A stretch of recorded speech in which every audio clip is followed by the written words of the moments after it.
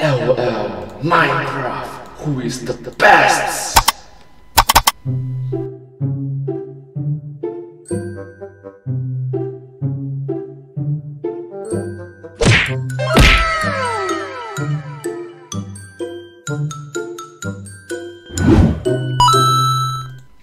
Hello everyone, welcome to this video. Let's start the best video of the decade! Hello Internet, welcome to Game Theory! Hi! And the grand finale to our the most important game of the decade. Important games of the decade list. Last week we covered the first 6 honorable mentions. Games that, by all accounts, truly shaped the industry over the last 10 years. True. Miniclip, Wii, mobile games. Pokemon Go introduced us to new ways to play, while Dark Souls reintroduced us to the old ways with completely modern twists. Amnesia ushered in a new generation of creators, both developer and player, while Mario Maker taught us that we could all be creators. Battlefront 2 exposed our industry's worst impulses, while Fortnite showed the power and profitability that comes when you find a healthy balance between solid gameplay and aesthetic microtransaction. In total, these were games that gave rise to new genres, gave life to old genres, welcomed in new players while reinvigorating old ones, and overall got us to look at gaming in completely new ways. True, completely new ways. But I reserved today's episode for 2 very special titles. Games that not only influenced the world of video games, but whose ripple effects went far beyond the realm of just pixel and player. These 2 games that we're talking about today what it means that pixel and player is more towards the screen and the controller. Gave rise to entire industries by changing the way that we view and consume our games. And in the process, they managed to alter the landscape of the modern internet. Yes, the entire internet in ways that will continue to persist long into the next decade. If all of that sounds a bit grandiose, well, that's why this video isn't just 2 minutes long with me naming the games and peacing out. Peace out! It's like, game 1, game 2, bye-bye. No, of course not. No, I am here to celebrate what made these titles great and make a case for the massive role that a simple video game can have on global culture. So, do you know what my 2 most important games of the decade are? Make your guesses down in the comments below. I mean, the first is practically a gimme. It's one that shouldn't come as a surprise to anyone. Ladies and gentlemen, it's time to talk about Minecraft. Officially released in 2011, it almost feels like cheating to start a video about most influential games of the decade by talking about Minecraft. I mean, this should be an easy slam dunk, right? It is the best-selling video game ever, period. End of story. More units than Super Mario Brothers, more than Wii Sports, heck, even more than Tetris. Tetris has been around since, like, the caveman days. I guarantee there's a hieroglyphic someplace on the Rosetta Stone where 4 blocks fit into place and clear a line. Here's a number for you, friends. 180 million copies sold. That's crazy! And note, that was before 2020, in which people have been stay at home and, you know, gave rise to a lot of Minecraft content creators, like Dream. What makes that number all the more impressive is that Minecraft is an indie game. Because Minecraft is literally everywhere these days, it's easy to forget that the whole thing started when Notch, one man, worked on the game in his spare time for a full year before quitting his day job to pursue the work on it for full time. In a decade that was defined by indie creation shaking up a bloated and stagnant games industry, giving rise to massive indie smash hits like Five Nights at Freddy's, Rocket League, and Cuphead, Minecraft stood out among the rest. I mean, lots of kids dream of one day growing up and creating their own video game, but stories like Minecraft's make the indie dream feel more tangible to creatives all around the world. In the process, Minecraft popularized an entire genre of building games. Some games obviously draw direct inspiration from Minecraft, like Terraria, Roblox, and Dragon Quest builders, not to mention the dozens of other direct imitators. But you've got less obvious inclusions here as well. You've got a ton of other survival building games like Don't Starve, Subnautica, and Ark Survival. Even Fallout 4 decided to add a base building mode. Most of it is originating back to Minecraft, showing the world that it's just fun to build things. And it's true, it's just fun to build things, isn't it? We are the creator, we are the god of this game. It's fun. Like Legos. It's a lesson that a lot of game developers toward the back half of this decade took to heart. In short, we all just want to create, and Minecraft unleashed that potential in the world of gaming at a scale that had never been seen before. Minecraft is the world's largest Lego set, not even referring to its own physical Lego set existing in toy stores. No, in the game, it's a... Yes, there's a literal physical set of Legos dedicated for Minecraft. So, yeah, Minecraft is big. It's just ultimately big.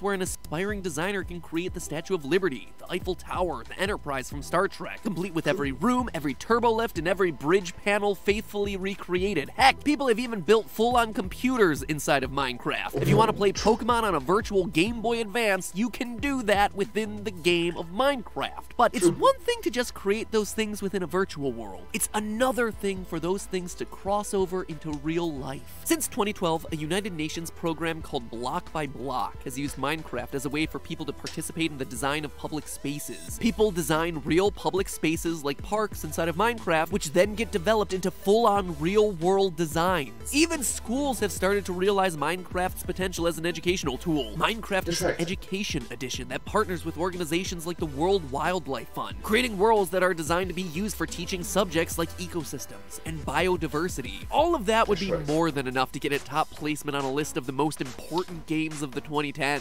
Heck, the most important games of all time. But there's one other massive thing that Minecraft's done that absolutely merits mentioning here, and that is propelling YouTube into the entertainment behemoth that it is today. Now, I did a whole video about this back in 2017, but the TLDR here is that way back in 2012, the YouTube recommendation algorithm changed to reward videos for watch time. In other words, the amount of minutes that you spent watching a video. So videos that were entertaining, long, and easy to produce.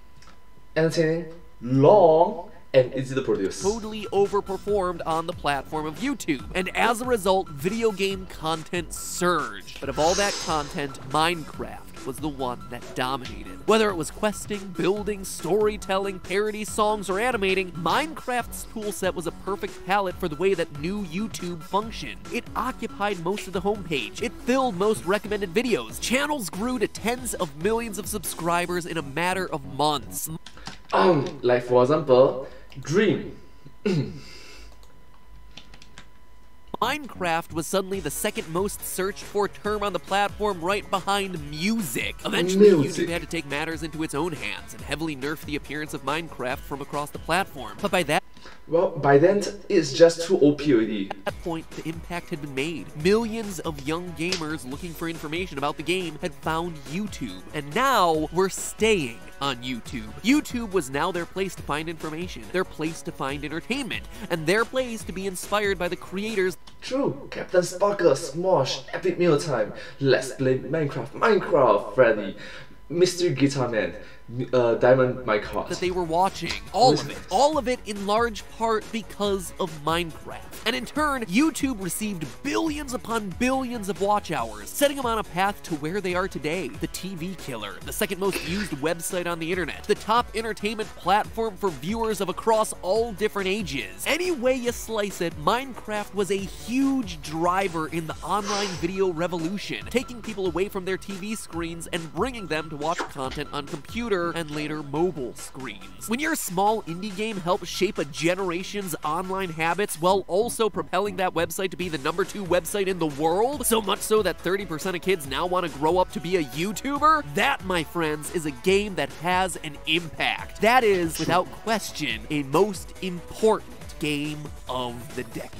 So, having said all of that, what could possibly rival Minecraft in terms of impact? What Dota, LOL, Fortnite. Other game from this decade could possibly come close to shaping not just gaming, but the entire world as much as Mojang's little indie masterpiece. Please don't get mad at me, Dota fans, but I gotta say... Oh! When he mentioned, please don't get mad at me, Dota fans, oh, we know what we're talking about. LOL. League of Legends. You see, the past Of decade's course, online video revolution wasn't just limited to people recording and uploading videos to YouTube. It was also the decade where we saw the birth of online streaming. And while many other streaming services existed prior to 2010, including Ustream and Mogulus, one managed to dominate: Justin.tv. What, you never heard of Justin.tv? You might know it as Twitch. the place that offered people the opportunity to do 24/7 live streams of their lives. Or, I suppose you might know it better by its rebranded name, Twitch, the internet's home to live stream video games. True. Just like dominoes knocking over each other, with online game live streaming came the next massive revolution in gaming: esports. And the main domino to start it all was League. Now, let me make this perfectly clear. League of Legends is far from the only esport out there, and far from the only popular game to live stream. Duh. But if you look at the history of esports and streaming, League of Legends over the last decade has made a bigger splash than literally any other title.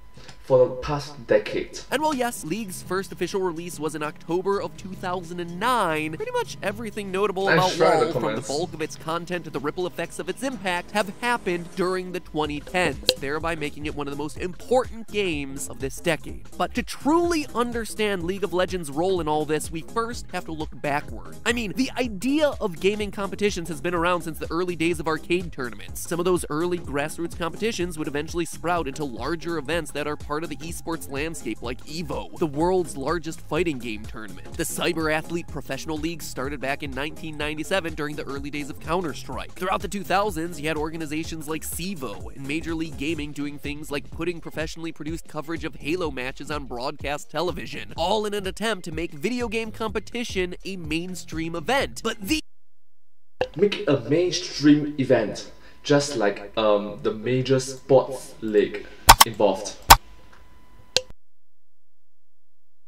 These, and many of the other early professional gaming attempts, never truly cracked the formula for modern esports. Professional level competitions supported by, and this is the tricky part, a sports-like framework. You see, Well, that is definitely true. A major TV network. Now that is important.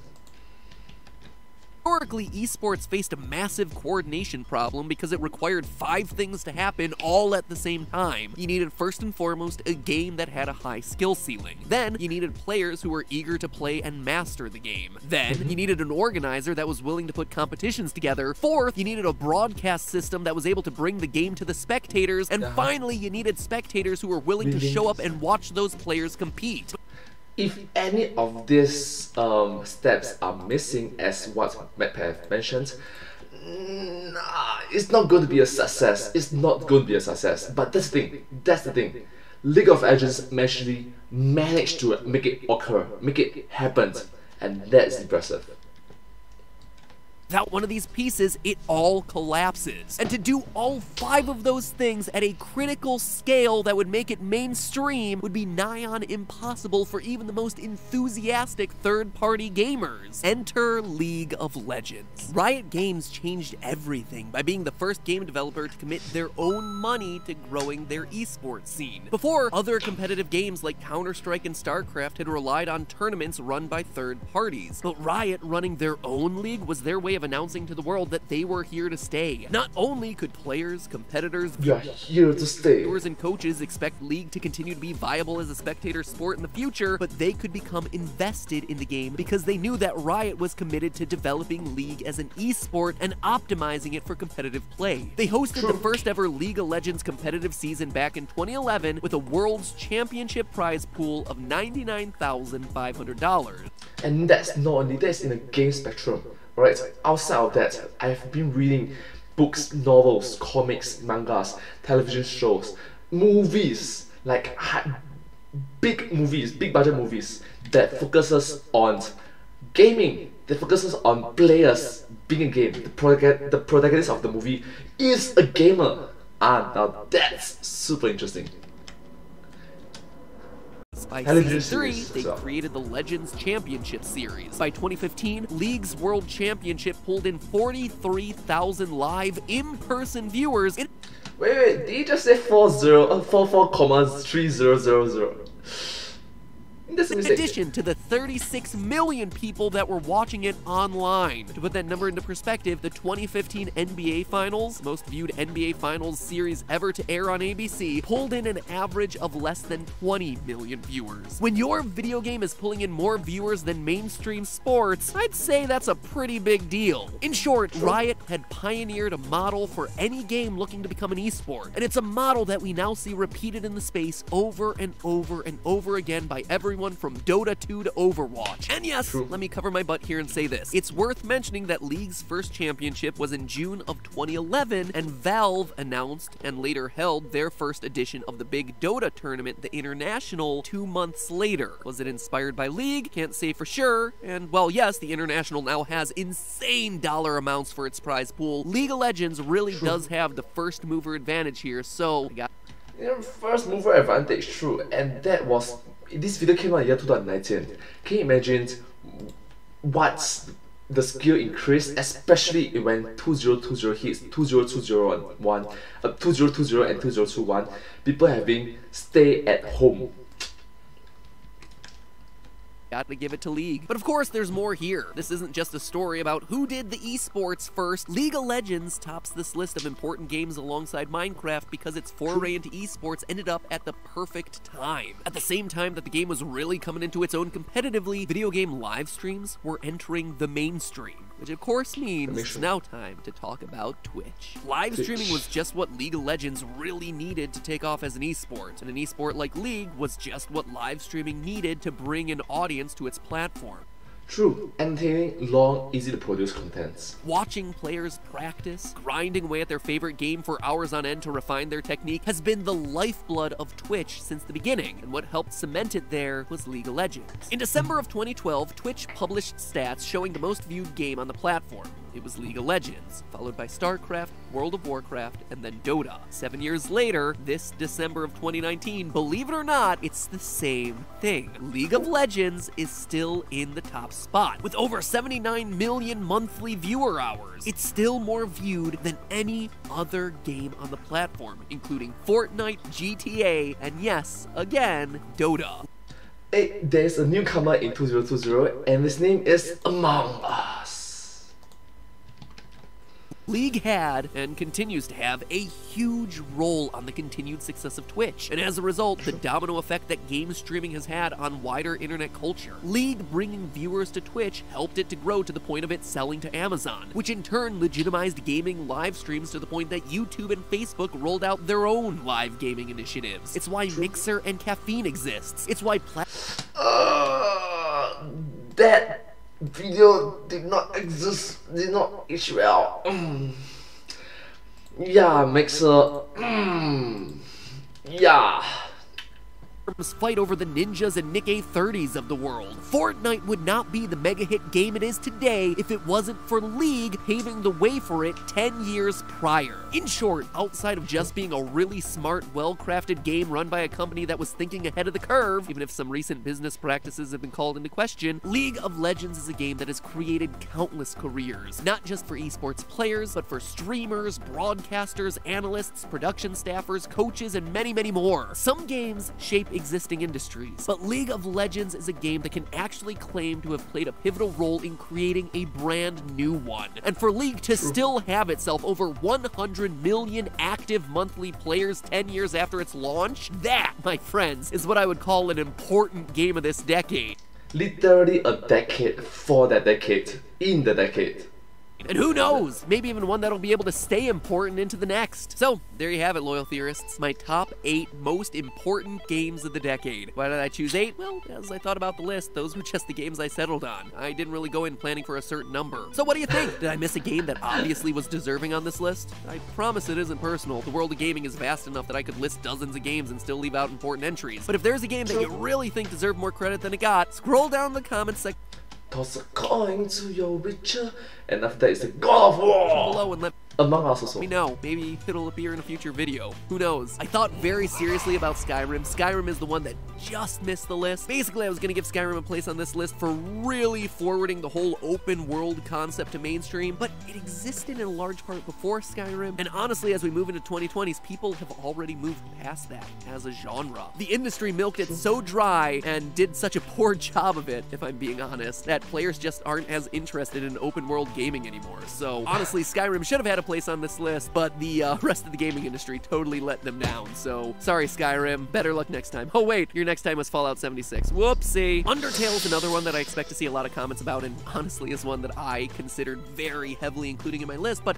True, where's Earthbound, where's Undertale? Undertale is very much a gamer's game. Yes, Undertale was a super revolutionary game, unlike anything I'd ever played before, but I haven't seen a lot of other games trying to mimic this, or take inspiration from Undertale. There's a couple of indie things here and there, but for the most part, Undertale hasn't had the massive ripple effects of a lot of the other games on this list. So, while revolutionary in its own right, because it didn't have a wider impact on the gaming industry or the world at large, I had to leave it off the list. So with those out of the way, onward to 2020, my friends. Will VR finally find its place? How big can esports really get? Will Disney just finally buy Pokemon and dominate the entire world? And will companies finally stop being greedy little shills? Probably no to that last one, but we'll be covering it all anyway. So make sure you subscribe. Ring the bell for another decade of incredible content. And as always, I need to ask you to stop.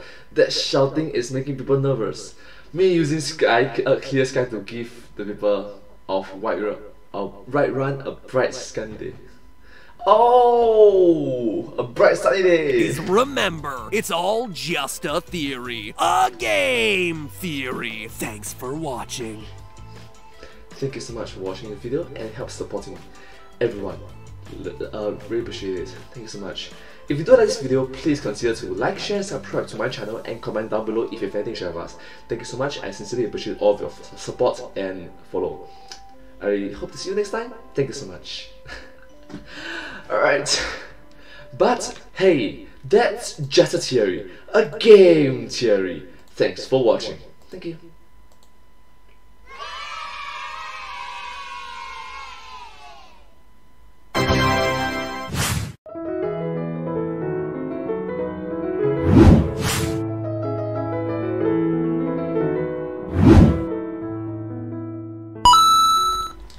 Thank you so much for watching this video. This video came out from YouTube channel The Game Terrorist, and it is the first video in the year 2020, which is last year. Oh my god, I feel so old already. Yeah, so thank you all so much. I sincerely appreciate if all of you watch more of the videos and show support for The Game Terrorists. If you do like my videos, please consider to like, share, subscribe to my channel, and comment down below if you have anything to share with us. Do remember to follow my channel as well. Sincerely appreciate it. Thank you. Yeah, and that's all.